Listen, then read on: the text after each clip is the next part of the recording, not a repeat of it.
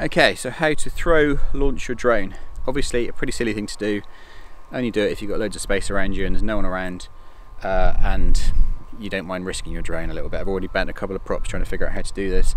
But you want to go into your Betaflight settings, make sure you can arm it in any angle, so 180 degrees on arming angle, and you want to be in angle mode. So obviously you want to launch it, angle mode on, you arm it in the air, you turn it on in the air, and then basically it should immediately level itself. Then you can flick angle mode off and then fly off. I have my angle mode set up to top right, and I have my flight modes here. I have turtle mode and beeper, and then I have pre-arm and then I have arm. So basically I need to be in angle mode, stick down, normal flight mode, then let's give it a try. So we just basically pre-arm and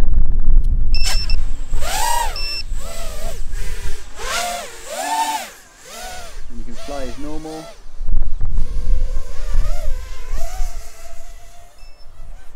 Oh, battery's getting a bit low. Let's bring her in.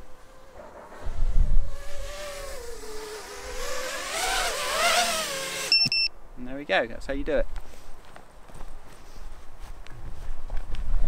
So a couple of situations where this might be useful, I suppose.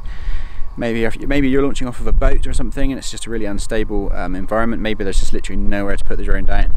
Maybe you just want to show off to your friends, which is, let's face it, more likely.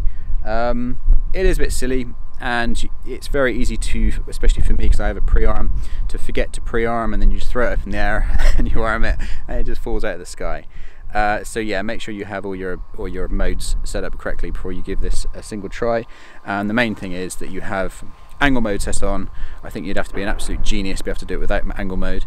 And make sure you've got your arming set up to 180 degrees so that it will arm when it's upside down, which you also have to have on if you're using turtle mode, which is why I've got it on. Anyway, there you go guys, that's how you do a throw launch. Let's try it one more time, see if it works. So normal flight mode, angle mode, pre-arm, let's give it a nice big hoik.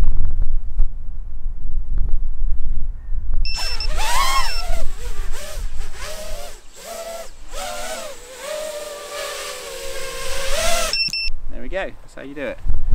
Thank you guys, hope that was useful.